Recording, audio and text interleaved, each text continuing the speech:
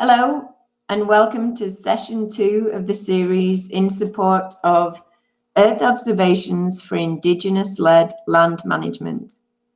The presenters today are myself, Jenny Hewson, and David Hunt. I'm the Director of Habitat Monitoring and Climate Change Mitigation within the Betty and Moore Centre for Science at Conservation International. And I will now pass it over to David for a quick introduction. Hi, this is David Hunt, and I am the Spatial Coordinator for the Betty and Gordon Moore Center for Science at Conservation International.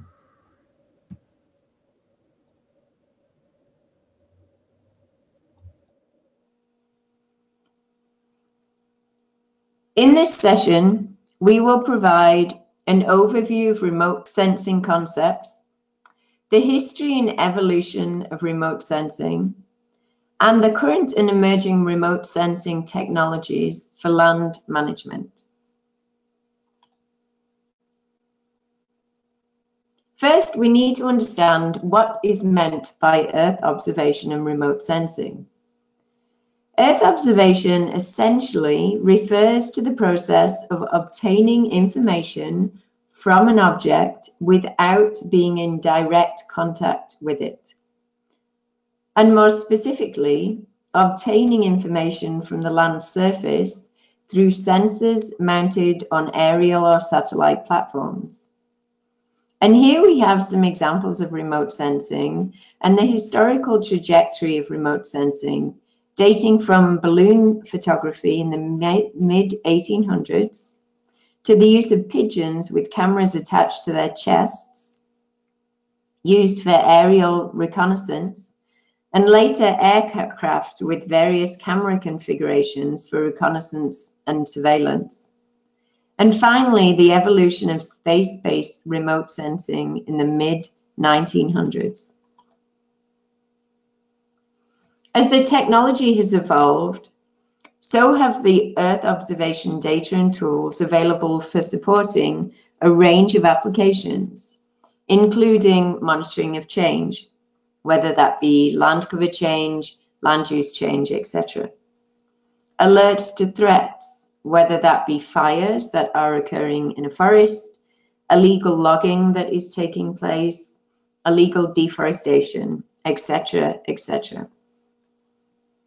Earth observation data and tools are also used to inform land management decisions, as these data provide a synoptic view of an entire landscape and can do so repeatedly. And finally, Earth observations are used to track progress towards goals, including, for example, in the development, monitoring of and verification of activities associated with the UN's RED initiative to reduce emissions from deforestation and forest degradation, plus the role of carbon enhancement, as well as supporting the implementation and monitoring of the UN's Sustainable Development Goals.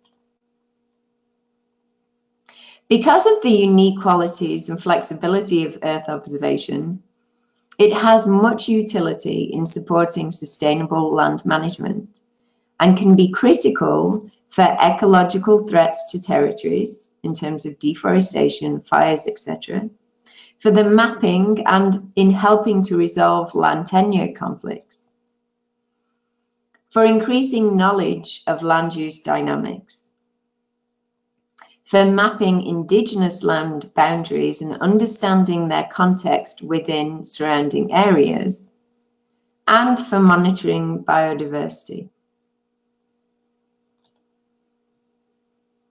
Now I'm going to show 7 examples of the use of space-based Earth observation and other remote sensing technologies to support different applications. This first one is a video from the European Space Agency of Earth observation data used to monitor the trajectory of deforestation in Rondônia, Brazil between 1986 and 2010. In the east of this image, one can already see the deforestation that has occurred. These lighter colored tan and green rectangles. And this video will show its expansion from here. Much of the deforestation in this area is for industrial-scale agriculture, particularly cattle ranching and soybean farming.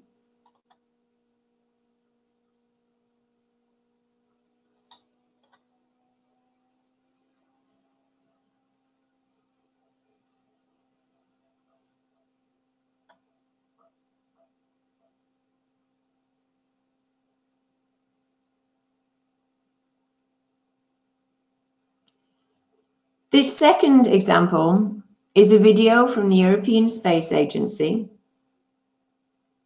First, an Earth-observing satellite sensor and the mechanics of how a sensor captures images of the Earth, in this case in these large swaths. And then the application of this technology in detecting threats from active fires and the resulting burned area. In this example, the fires were captured on the 21st, 22nd, and 24th of August in different areas of Greece, including the island of Zante, as well as northeast and west of Athens. And finally, the extent of the burned area is visible afterwards.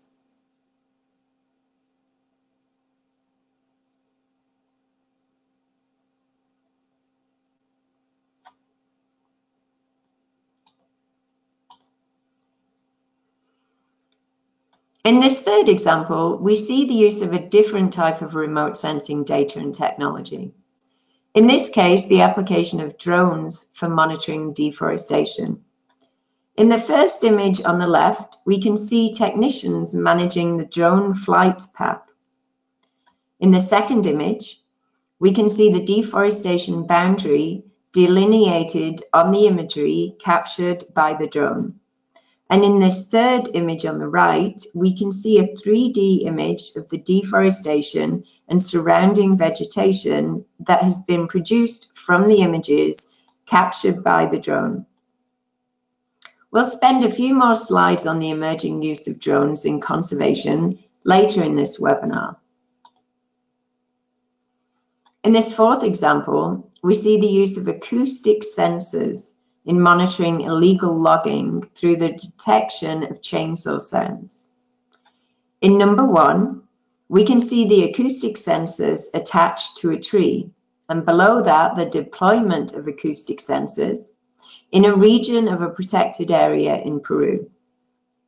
In number 2, we can see the detection process used by the acoustic sensors to identify anomalies that represent chainsaw noise. And finally, the transmittance of this information as an alert to a mobile device, which could then, for example, be used by a park ranger to respond to the alert. In this fifth example, we're highlighting the use of remote sensing to monitor biodiversity through camera traps. Camera traps are increasingly used in conservation because they are inexpensive and they result in minimal disturbance to biodiversity. Generally, the camera is equipped with an infrared sensor that is triggered when it senses an animal. Camera traps have successfully been used to identify and track species, to discover how trends in populations are changing, to support ecotourism in terms of raising awareness of conservation. And Wildlife Insight, the URL given here, is an initiative that aims to harness the massive amount of camera trap photos and data that have been taken to date throughout the world and unite them through technology and science to understand the status of biodiversity in near real time. This next example shows the use of space-based Earth observations to monitor changes in land use dynamics over time through the mapping of land cover types. The European Space Agency's Climate Change Initiative, or CCI, is producing annual maps of land cover type at a spatial resolution of 300 meters.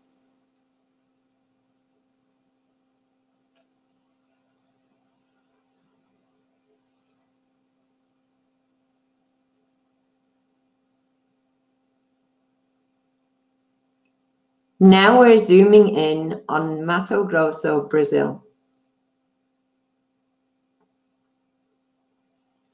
And this video shows the expansion of agricultural croplands, resulting in forest loss over a 20-year period between 1995 and 2015.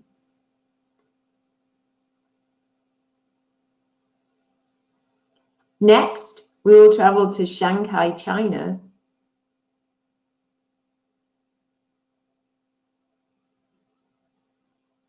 where we see the significant expansion in urban areas, the red areas, between 1995 and 2015,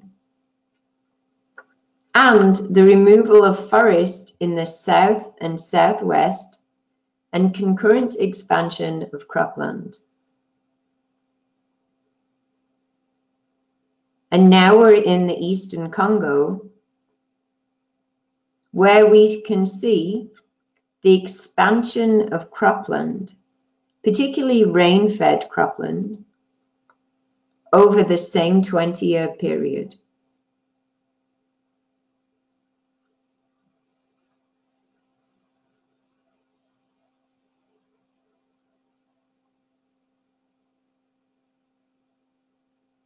And finally, moving west to Mar Chiquita, Argentina,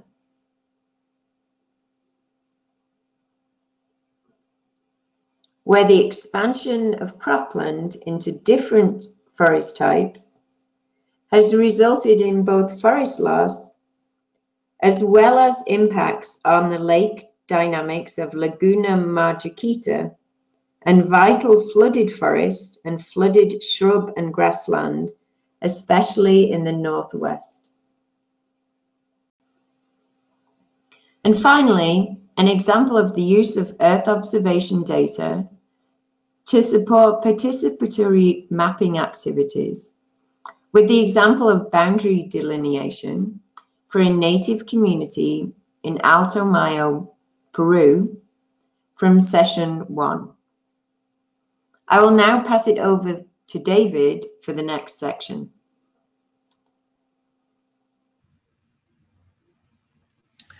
Thanks a lot, Jenny.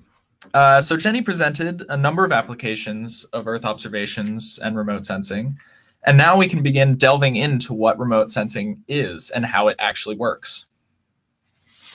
And we will start by introducing one of the most common types of remote sensing using satellites. So satellite remote sensing is the acquisition of information about an object, landscape, or the Earth using satellites in orbit around the planet. But how does this actually work? Well, there are a number of important steps or components that make up a remote sensing stream. And these are, as seen on the screen, energy source or illumination, radiation in the atmosphere, interaction with the actual target object or surface, energy recording by the satellite sensor, transmission, receiving, and processing the information, interpretation and analysis of the information, and finally, the application of the data gathered. So now I'm going to discuss each of these components in a little more detail in the coming slides. Okay, so first there is the energy source or illumination, and this allows the subject to be visible to the satellite. This energy is often light or radiation produced by the sun, as seen in the diagram on the right. Since the sun is constantly producing energy, this is a great source of light for us to use in our remote sensing. Other energy sources can be used in this process too, like a satellite that produces its own energy, but this will be discussed in more detail later in the presentation.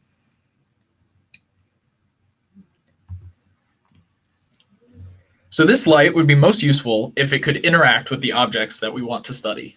Sometimes, though, the Earth's atmosphere gets in the way of this incoming radiation.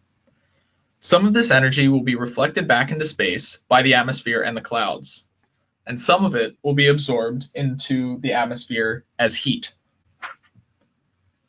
And some of it will pass right through the atmosphere and will be able to actually interact with the Earth's surface. The diagram on the right shows examples of light interacting with the atmosphere in different ways. Even the energy that is reflected or absorbed by the atmosphere can provide us with information, like the ability to observe precipitation. So different types of light will interact with the target object or even pass through the atmosphere in different ways. Normally, we think of light as just the range of wavelengths that humans can see. These, however, are just the wavelengths that our eyes are able to detect, not all of the wavelengths that exist. The diagram on the right shows the full electromagnetic spectrum with the different wavelengths of light. So if you look in the middle of the spectrum, that little rainbow section is the only bit that our eyes can see out of the whole spectrum of light. This means that there is a lot more light that could potentially be used in remote sensing. And in fact, satellite sensors are designed to be able to detect many of these wavelengths along the spectrum. They can often view visible light, just like our eyes and normal cameras, but they are also able to view longer wavelength light than our eyes can see, called infrared light and microwaves. So now we will look at how different objects actually interact with light. The reason that objects all around us appear to be different colors is that they interact with various wavelengths of light differently. Vegetation and plants absorb blue and red wavelengths of light, but will reflect green and infrared light away for a viewer to see. Because our eyes cannot see infrared light, we see vegetation as green.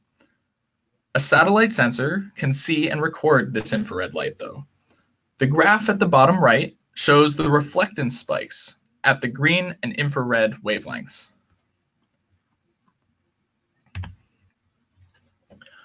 Water, on the other hand, will absorb more long wavelength light, such as infrared, red, and green light, and reflect shorter wavelengths, like blue.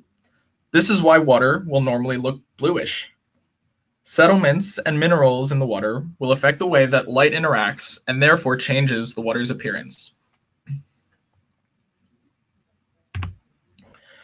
Soils interact fairly constantly across many wavelengths of light, which gives it its characteristic brown color. Soil reflectance is affected by many factors, though, like moisture, texture, and mineral content.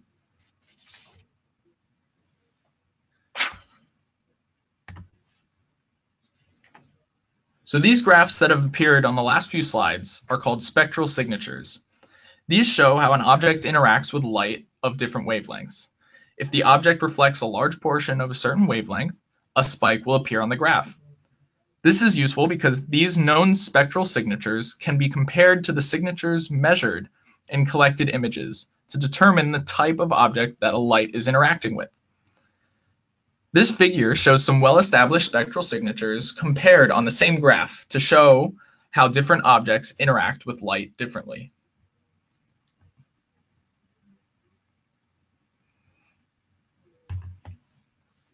Okay, so now that we have actually discussed how light interacts with the target, we can discuss what happens when that light is then collected by the satellite sensor. As previously mentioned, sometimes the radiation interacts with the atmosphere. The satellite then needs to evaluate what caused this interference so it can be accounted for. Light from pavement and urban areas have a very distinct signature, which allows satellites to collect data on the development of an area. As mentioned before, vegetation reflects green and infrared light. This distinct signature allows forests and land cover changes to be observed by the satellite. Water's distinct signature allows water level changes and flooding events to be observed. Algal growth and sediment changes can also be observed by examining alterations to water's typical spectral signature.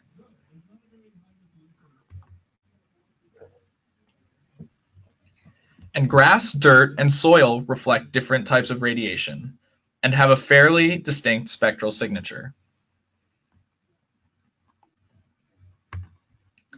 So the video on this slide shows the European Space Agency's satellite system called Sentinel-2. There are two satellites in the system, which make image collection more frequent. Flying 180 degrees apart, the Sentinel-2 satellites will gather high-resolution optical data of our planet.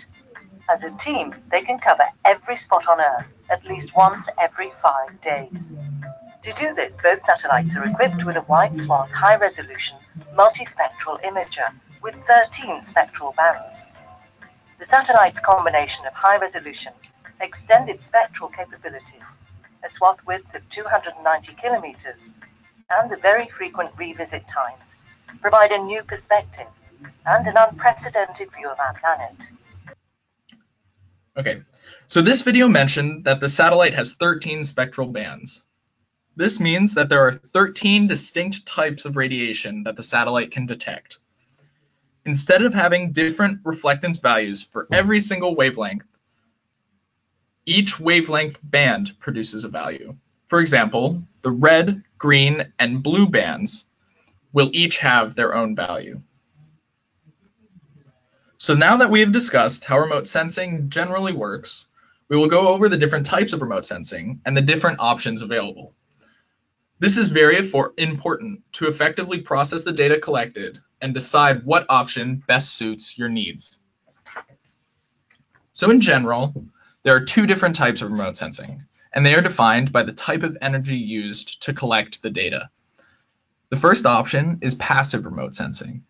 This is remote sensing using a naturally occurring source of light, such as the sun, to collect data. The Sentinel-2 satellite from the previous video uses passive remote sensing. The other option is active remote sensing. This was briefly mentioned before, but active remote sensing is when the source of energy is part of the satellite system itself. Examples of this include radar and LiDAR, where light, like radio waves or a laser, is actually fired from the satellite, and the radiation that is reflected back from the target will be used to map the terrain. So resolution in remote sensing refers to the quality and usability of the data that is collected. The first type of resolution that we will discuss is spatial resolution. This refers to the size of the pixels that make up the image. Images with smaller pixels allow the user to view areas in greater detail and are said to have a higher resolution. Images with larger pixels do not allow as great of detail to be discerned and would be used to identify general trends over a large area. These images are said to have low spatial resolution. This concept is illustrated in the figures at the bottom. Notice how the high resolution of the houses on a residential street on the left allow you to view the images in a lot greater detail than the images on the right that appear completely pixelated.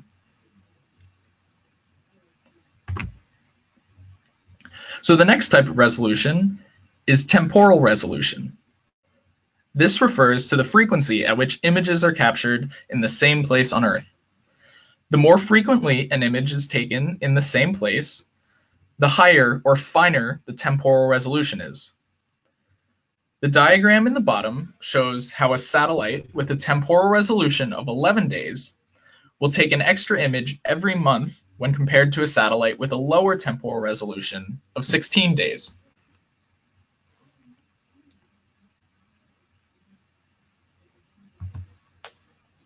So this table shows the spatial and temporal resolutions of a few of the most commonly used remote sensing satellites.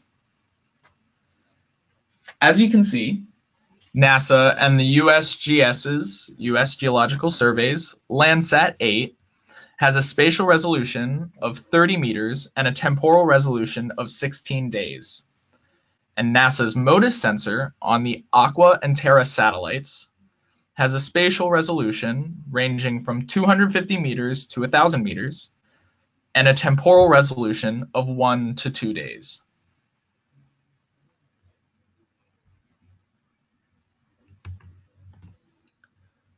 So as you can imagine, resolutions are one of the most important limiting factors in utilizing remote sensing data. You might think, why wouldn't you just use high spatial, high temporal resolution imagery. Unfortunately, there is often a trade-off in resolution quality. High spatial resolution tends to be accompanied by a low spatial resolution, and vice versa. For example, as we mentioned, Landsat 8 has a 30-meter spatial resolution and a 16-day temporal resolution, and MODIS has a lower spatial resolution of 250 meters to 1 kilometer, but a much higher temporal resolution at 1 to 2 days. This is because images with higher spatial resolution have a smaller viewing area at any given time, and therefore will take longer for the satellite to revisit the same location. Fortunately, emerging technologies are making this trade-off less of an issue. So with this information in mind, it is important to pick the most useful resolutions for your project.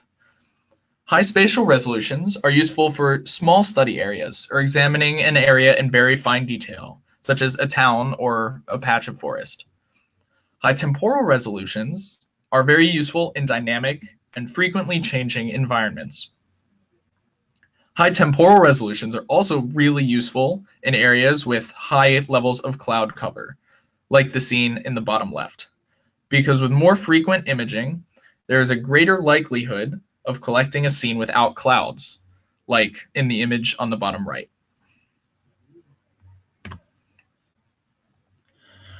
Okay, so now that you understand the background and principles of remote sensing, how do you actually use and interpret the data and imagery?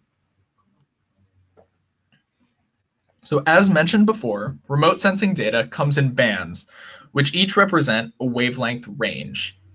Each band comes as a separate image in the acquired data, and each pixel in that image shows a value with a measure of the intensity of the energy within that wavelength band.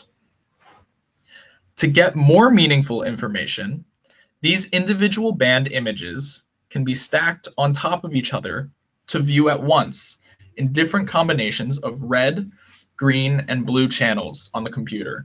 For example, if you stack the red, green, and blue wavelength band images and assign them to be seen as red, green, and blue colors or channels on the computer screen, you will get a true color composite, like the one seen on the bottom left. This process mimics how our eyes detect color, and is therefore how you would view the scene if you were in the satellite.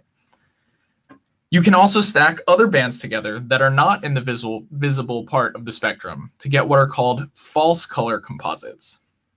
These composites take wavelengths humans cannot see and assign them visible color analogs so they can be visualized.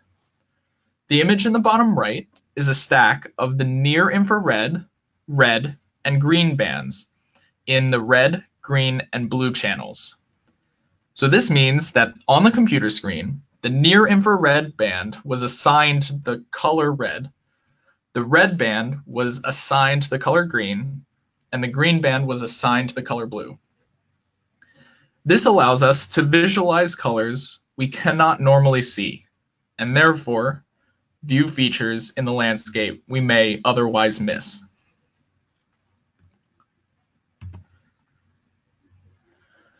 So to understand larger patterns within images, pixels of similar values can be grouped together in what are called classifications.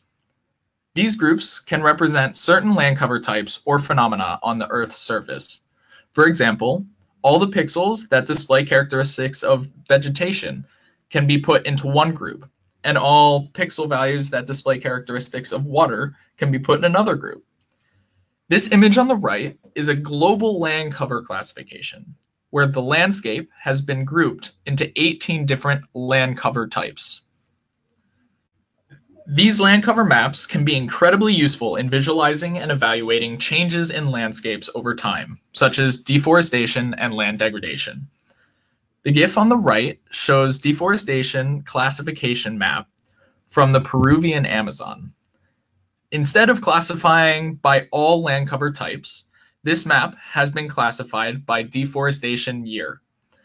So green is the existing forest, and each progressive decade of tree loss is represented by a new color.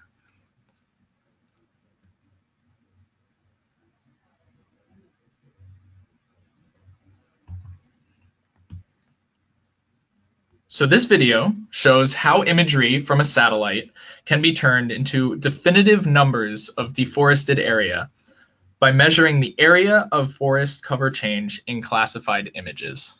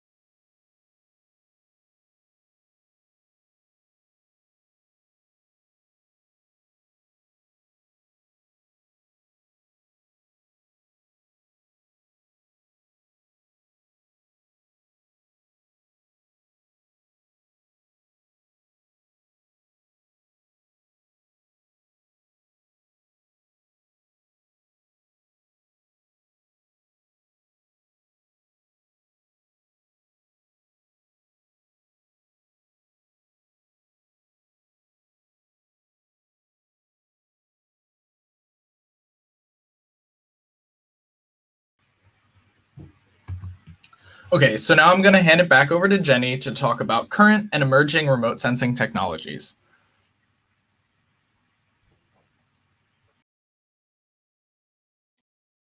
Thank you, David.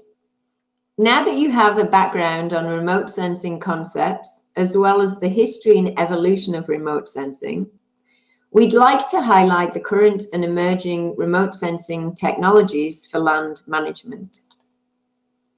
One of the primary satellite sensors that has been used for Earth observing is Landsat. The Landsat series has a history dating back to 1972, with the launch of Landsat 1, right through to the present day with Landsat 8, or LCDM under the Landsat Data Continuity Mission, currently in orbit and collecting imagery at 30-meter resolution every day in different locations. Landsat has been called the workhorse because of its long legacy in providing vital images of the Earth. However, Landsat is only one sensor in the suite of NASA's current constellation of satellites that monitor the land, climate, and atmosphere as they orbit around the Earth. The European Space Agency also has a number of recently launched satellites that are monitoring the Earth as part of its Copernicus program, including the Sentinel-2 satellites mentioned earlier. The Sentinel-2 satellites were designed to complement the Landsat satellites and add to the number of images available to track and monitor phenomena on Earth and in the atmosphere. These data are freely available to the public. Additionally, as more Earth observing data becomes available, so too do the number of data portals to access the increasing range of data, including, for example, the USGS's Earth Explorer for accessing Landsat, Sentinel, MODIS imagery, and others, the European Space Agency's Sentinel Hub to access the Sentinel series data, global fire data accessible through the Fire Information for Resource Management System, or FIRMS, and global forest change data produced by Hansen et al. At the University of Maryland. Concurrent with the number of data portals available to distribute the expanding range of Earth observation data is the range of freely available open source software and tools for image analysis, including QGIS, Google Earth, the SNAP toolbox available from the European Space Agency to support the analysis of Sentinel data, the Landsat Explorer app that will be demonstrated later in this webinar, as well as advanced webinars and applied trainings available through, for example, NASA's Applied Remote Sensing Training Program, or ARSET.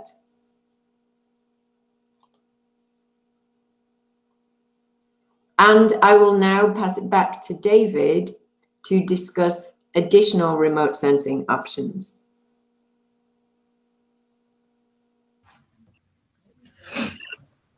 Okay, so one important technology that has really been gaining a lot of momentum recently is drone remote sensing. So drone remote sensing is when a camera or sensor is mounted on a drone and used to collect imagery. So this means that instead of having to rely on a government or large company to launch a satellite and collect and provide a bunch of data, anyone can do it themselves for a price as low as $1,000. And so there are two different types of drones: multi-rotor drones and fixed-wing drones. Multi-rotor drones are the type of drones seen in the picture on the right and function similar to helicopters. These drones provide high levels of user control, like the ability to move forwards and backwards. And this means that they can do complex, precise missions. Fixed-wing drones function similarly to airplanes and have less control, but longer flight times and larger ranges. Recent advances in drone technology have reduced the cost of aircraft sensors and drone imagery processing software significantly. So now I am going to go over a case study where drone remote sensing was used as part of a deforestation alert system in Altomayo, Peru.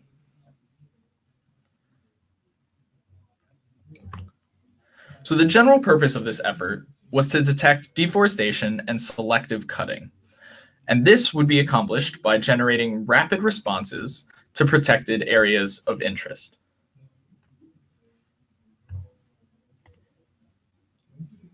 So this system would have quite a number of advantages over other data collection techniques, such as satellites. First of all, this option can allow the collection of high-resolution data for low costs, whereas satellite data with a resolution higher than 10 meters can be very expensive.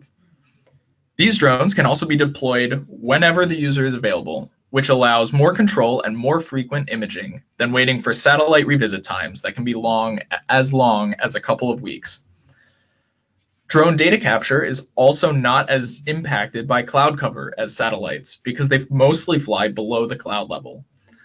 And this is particularly useful in areas like Altomayo that have very consistently high levels of cloud cover. So the first step in this system is that multiple acoustic sensors were set up throughout the region. If these sensors were triggered by a loud noise like a chainsaw or large equipment, an email alert is sent out to the Peruvian National Forest Conservation Program. And so now the drones are actually used. Based on the information in the alert, the study area and the flight parameters for the drones can be established, and the drone can be brought to the field.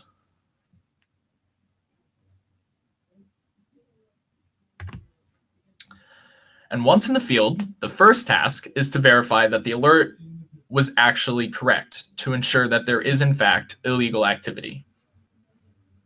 All of the takeoff spots in this process were recorded using Survey 123, a data gathering and sharing app that we will discuss in the next week's session.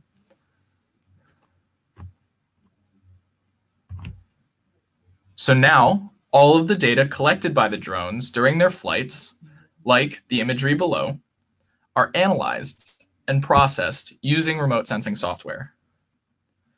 All detections of illegal activity are then recorded in Survey 123 for subsequent analysis and display. These results can be published onto ArcGIS Online for future analysis and processing. This allows policymakers to view the information collected and act accordingly. And as a result of this process, through the participation of park rangers and the local public, special patrols were created. And this made a system where offenders could be reported and investigations could be launched. Using patterns in the data, this project also showed in which areas intervention was easiest. This provides information about where greater surveillance could be used in the future. Overall, this project was a great success and led to the reductions of illegal activity and encroachment, as well as deforestation in general. Okay, so I've thrown a lot of concepts at you today, and these can be really difficult to comprehend without some kind of visualization. So I'm going to be giving a demonstration of a very useful tool called the Landsat Explorer application that will allow you to apply the concept that I have introduced. So first, I'm going to go to the URL link here to visit the application.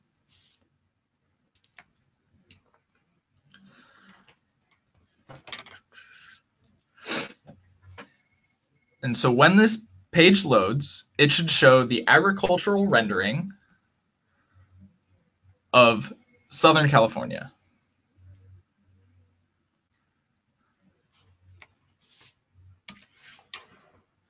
So now we're going to navigate to Limoncocha in Ecuador using the search bar. And so you're going to pick this first option in Shushufindi.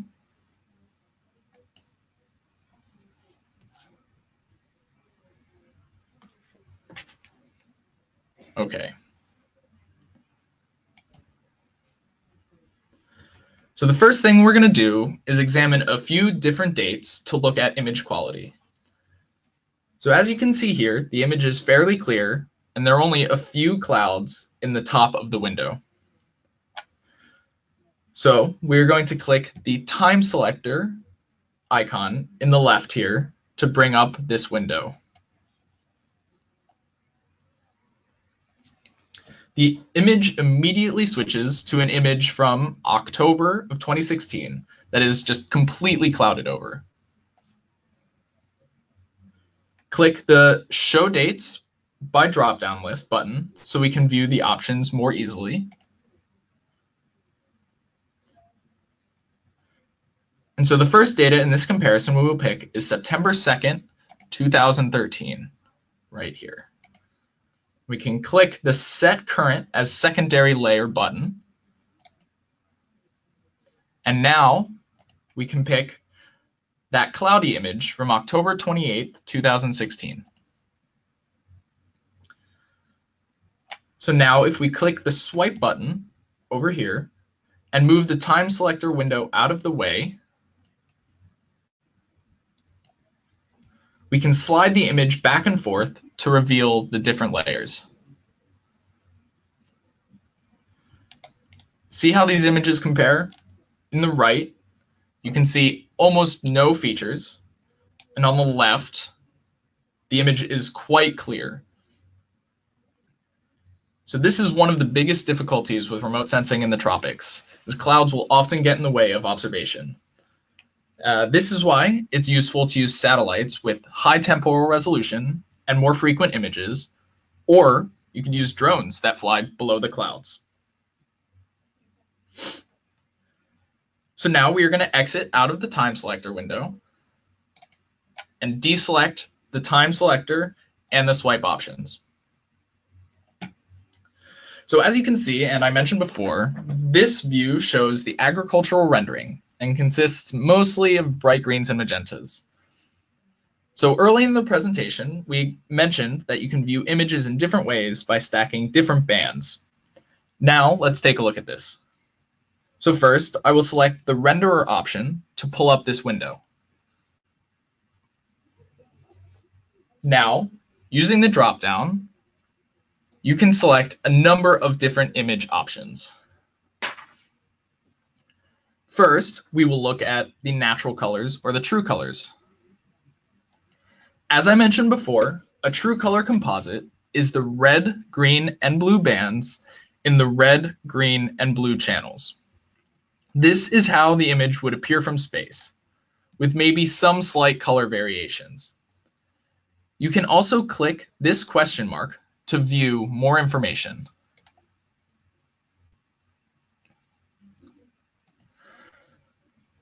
So there are many other options available to explore.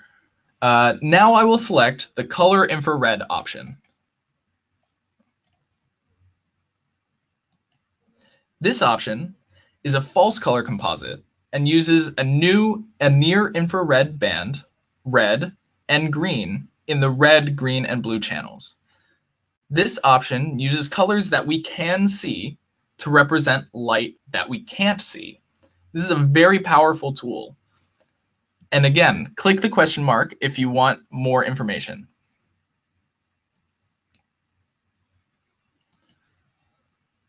So there are many other options available to explore, and I encourage you to do the homework and play around with a few more of them. One very interesting option is the custom band selection. Here, you can select the bands you want to use yourself to highlight different features.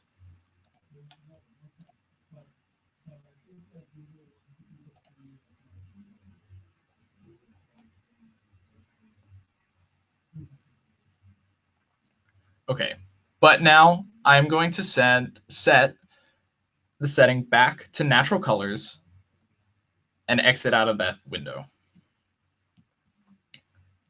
So now I'm going to examine the change that happens between two images in more detail.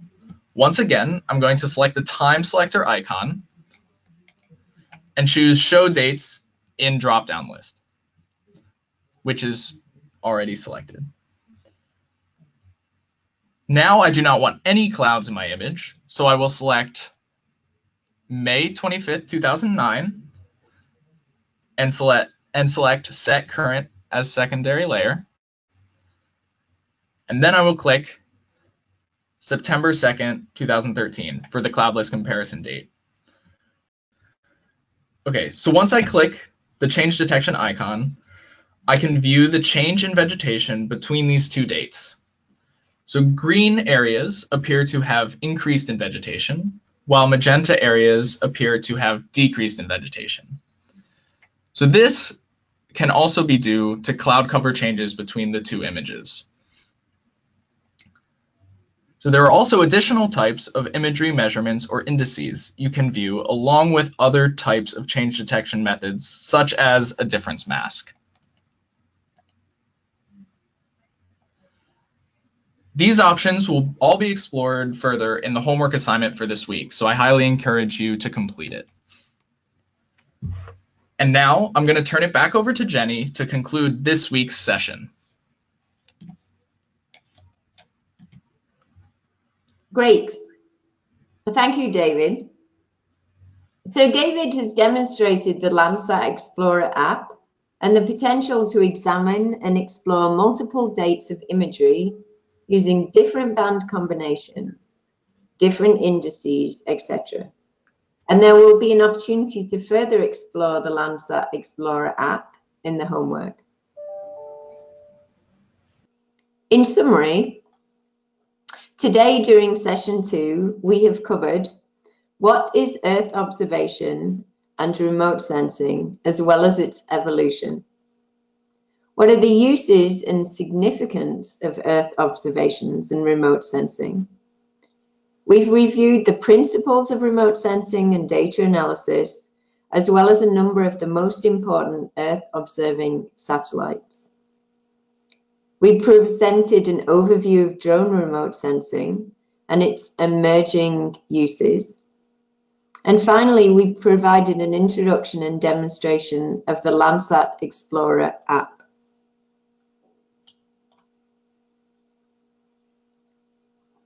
This week's homework aims to help participants become familiar with the Landsat Explorer remote sensing web application through exploring a range of tasks, including analyzing band combinations and spectral signatures, using masks, and change detection.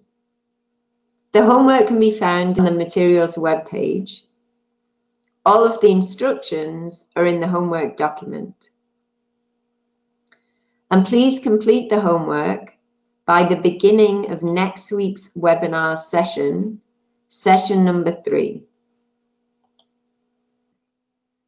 Next week's session of this webinar series in support of Earth observations for Indigenous-Led land management will review applications for sustainable land management decisions and early warning and alert systems. Topics to be covered include using near real-time data for tracking global change, a discussion of the top 5 applications of early warning systems, and an introduction to important web-based and mobile applications. Thank you, and we will now have a question and answer section.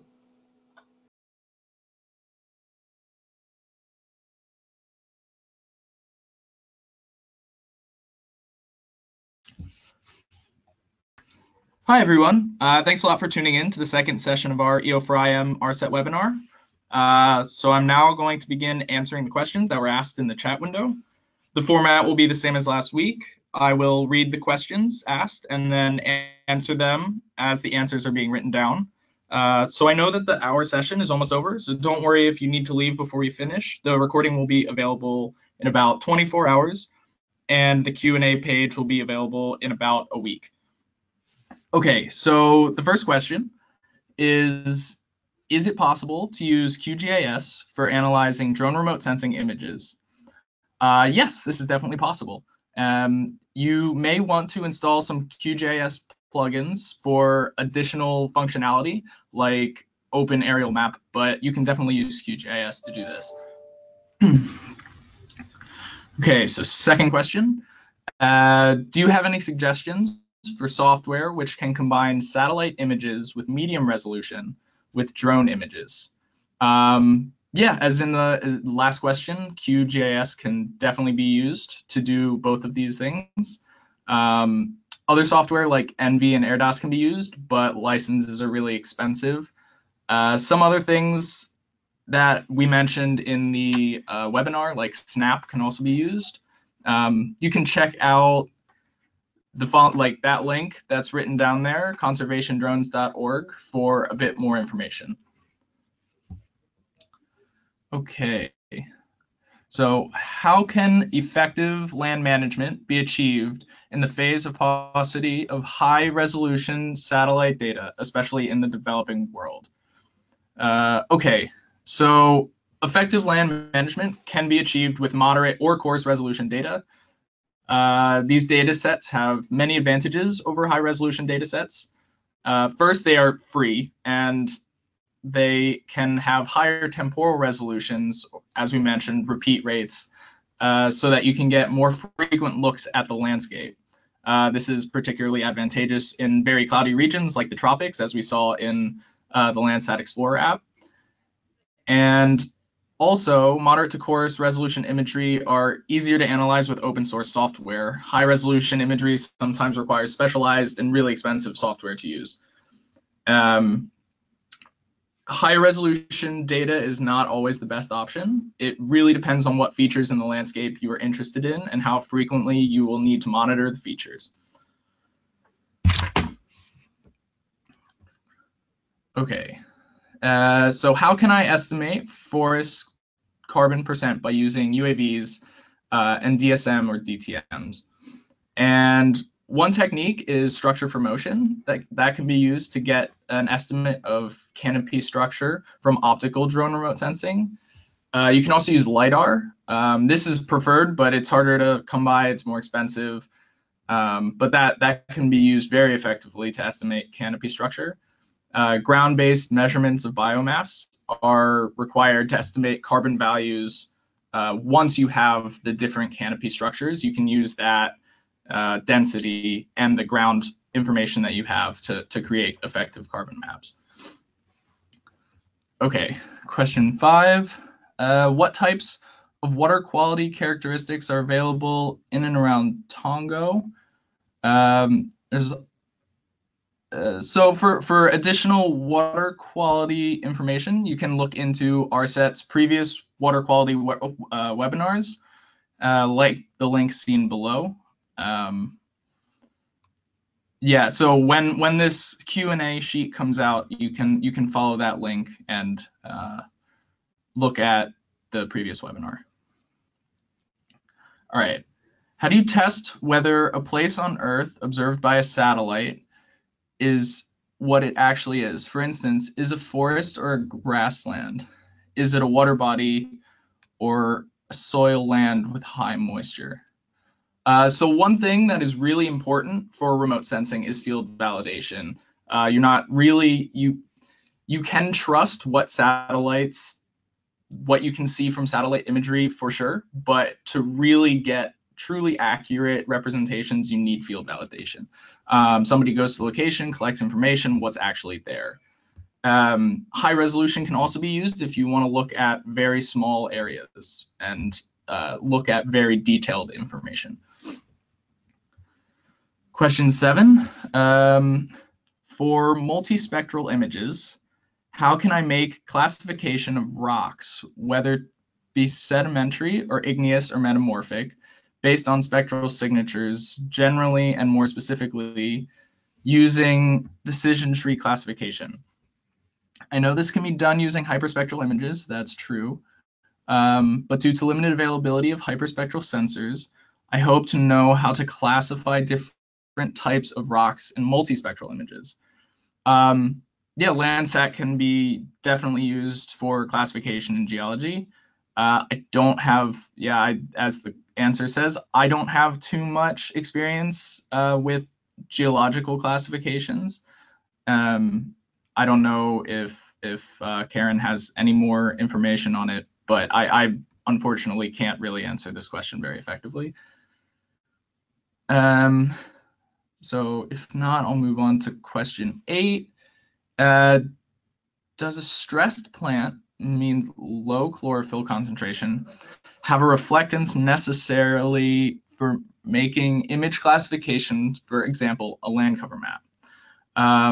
So there are remote sensing indices specifically to monitor drought stress in plants. NDVI is a common index to monitor drought conditions. EVI, which is Enhanced Vegetation Index, can also be used. Landsat 8 has a band designed for monitoring drought stress in agriculture specifically. Okay, so question 9. Which of the free tools mentioned are most user-friendly for participants that are very new to remote sensing? That's a good question. So if you're brand new to remote sensing, I would say, so the Landsat Explorer application, while you can't really do much analysis, I think is a really great introductory tool, just because it really gets you familiar with the types of general analyses that can be done, and it gets you kind of a visualization of what different bands do, how clouds affect imagery. But after that,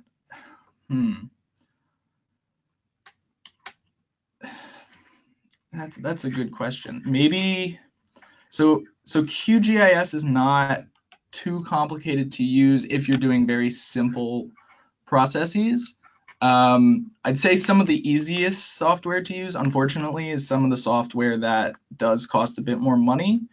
The Snap Toolbox is fairly easy to use. They have a lot of tools that, like you can calculate an NDVI straight from the menus. You can Yeah, do all sorts of different types of analyses very simply. But I'd say pretty much all of the remote sensing softwares do have a bit of a learning curve. So wondering the location of the land image on your cover page and whether the image is an area of decreasing forest cover.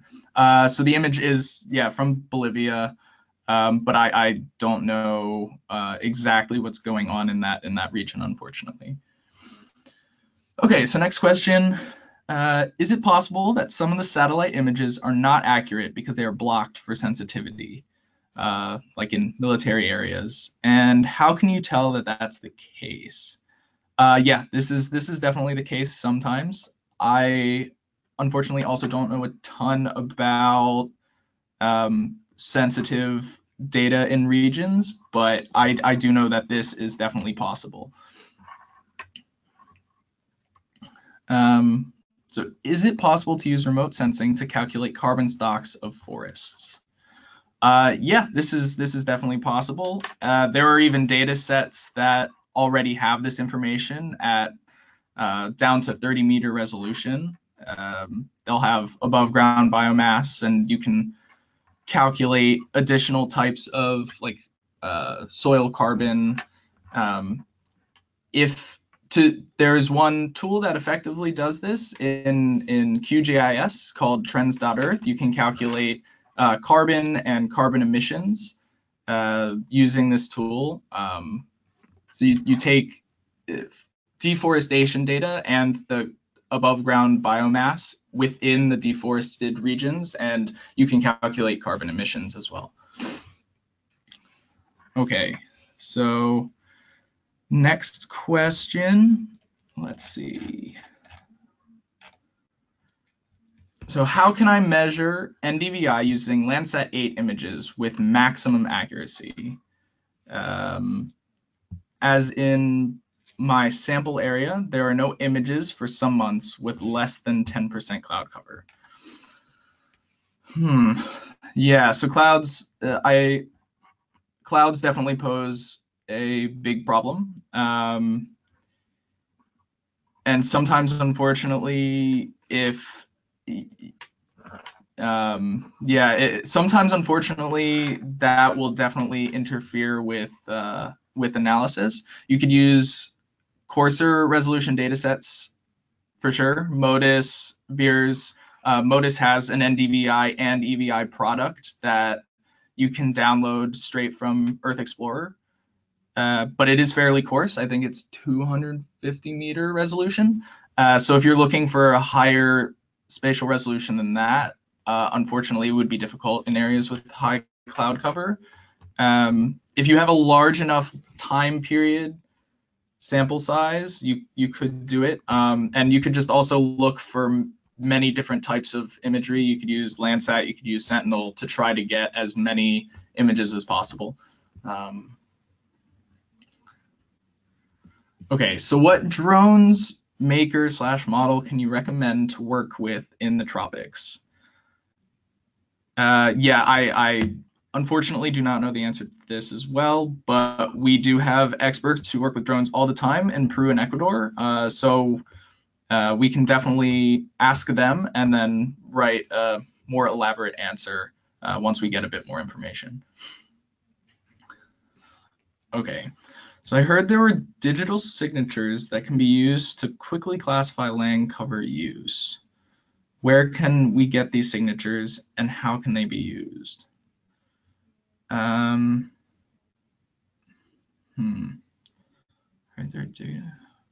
Yeah, I'm not exactly sure what this means. I'm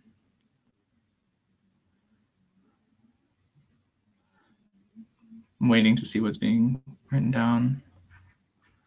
Spectral signatures.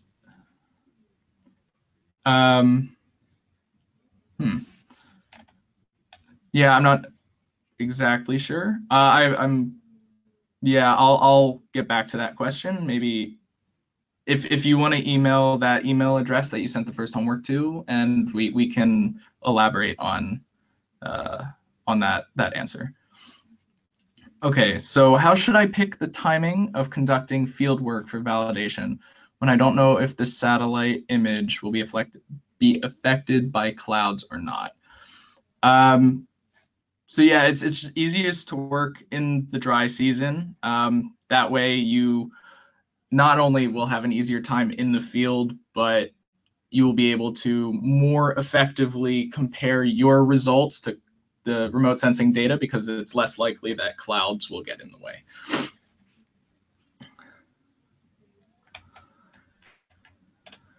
Okay, which band combination in Landsat Explorer are best suited to study developing urban sprawl patches, going further than monitoring the shrinking of green coverage?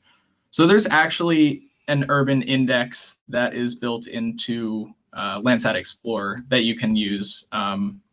We didn't go over it in the demonstration, but it will be discussed in the homework a bit, so definitely take a look at that.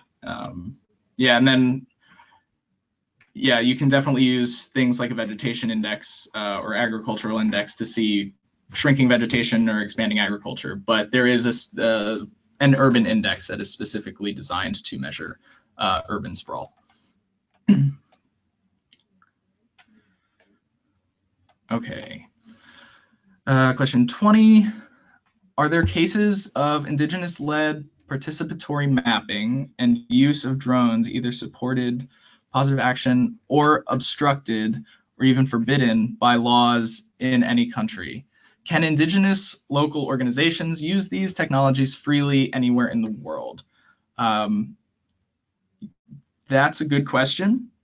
Yeah, there will be different policies in different cities regarding drone use. Yeah, I don't know a ton about drone laws, but as Karen is typing, drones are not allowed in DC at all. If Karen wants to elaborate a bit on this, since I don't know a ton,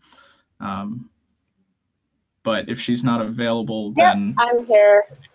Okay. So I was just typing, I mean, this is an excellent question. Where David and I live in the Washington, D.C. area, they're actually not allowed to use drones at all because of a lot of military installations, the Pentagon.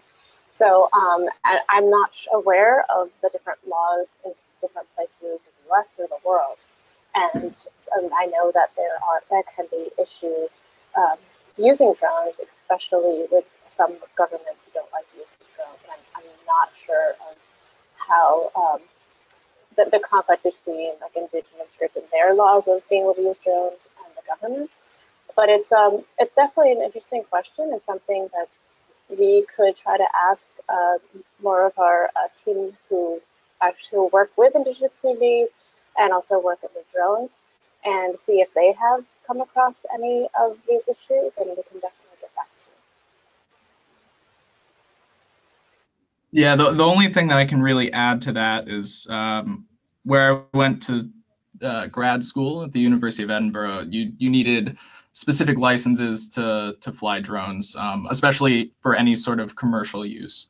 But yeah, other than that, I'm not sure about all the local laws. But if you have any specific questions, you can either the information will be on the internet or reach out to us and maybe we can ask one of our local field offices. Okay, next question. Can you suggest me the most effective atmospheric correction process of Landsat imageries? I have used flash atmospheric correction of Envy, but some regions of my mountainous area become blank after doing, especially on mountain slope areas. Yeah, so they have pre-processed Landsat imagery that is available on Earth Explorer. So you typically don't need to do the atmospheric corrections yourself. So there is options. I mean, if you prefer doing your own, it's in a couple of years since I did atmospheric correction, ever since that it comes already corrected. So I'm a little rusty on the atmospheric corrections technique. I know at one point we were using with an open source correction tool in R But again, I'm not as sure. But again, we could ask around to some of our colleagues and see if what they're using and what they recommend. Yeah, I know that Sentinel-2, their atmospherically corrected product is still in beta and not widely available, so you definitely need to atmospherically correct your Sentinel-2 imagery. And you can do that in the Snap toolbox. But for Landsat, yeah, I haven't atmospherically corrected that in a long time. Okay, so do you suggest any version or extension of QGIS for drone data analysis? Yeah, as the answer says, we can ask our drone experts and give you an answer by the time this Q&A sheet is released. Okay, so it looks like that is all the questions. Thanks everyone for your great questions and participating in the webinar, and we will see you next week.